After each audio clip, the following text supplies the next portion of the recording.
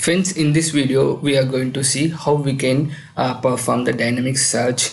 I have this example TSRTC online website where if you see here we have a from and to. If I enter from as something like this, where after 4 or 5 characters it will give the suggestions, and you have to select from the suggestions only. Okay, from these suggestions only you have to select. So let's see how we can automate this kind of scenarios in Selenium WebDriver. So friends, before getting into the implementation, this is my blog guys, kbtutorials.blogspot.com. If you are looking for tutorials on Selenium or UiPath, you can find it over here. And also I'll put the entire source code for the given example here, so that it would be really helpful for you guys to just come and use that code. So let's get started. So what I am doing here is, let me just remove all this. So I have taken one empty 1 second friends, let me remove all these things. Okay, so I have taken one class called dynamic search, where I have set up this Chrome driver and I am opening this particular web page. So till here it's a very basic guys. We are just keeping the implicit wait and page load timeout, and also we are getting into this TSRTC website. Okay, then to enter here, first we need to identify this web element from web element. This is okay. So let me identify that particular web element here. Okay, so if you see here we have this particular ID. So with the help of that particular ID I am gonna enter some data. So let me use web element from place is equal to driver dot find element by id from id. Then I am gonna just import this web element, then enter some data from place dot send keys of, let me enter Banga. Okay, there I'll get some suggestions to get this all the suggestions, list of suggestions. If you see here Banga, it is taking a fraction second of time to load those things, right? So we have to make sure that we are giving that as well.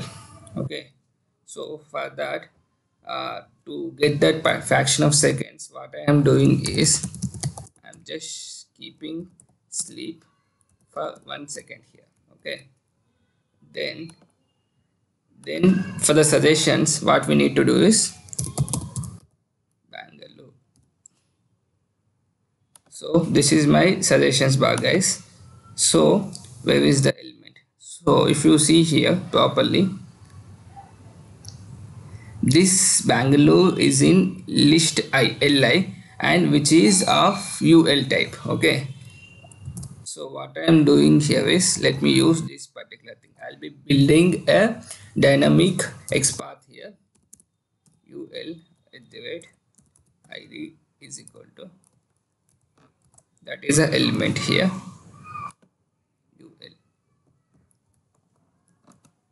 ul. Then I have to come to the next element, right? So I'm using like this. This is the second element, this is the target element. So all the suggestions we can get with this one. So to get all the suggestions, that means all the web elements, we need to use findElements concept here. So for that I'll be using list of web element. This list is in so let me keep it as suggestions.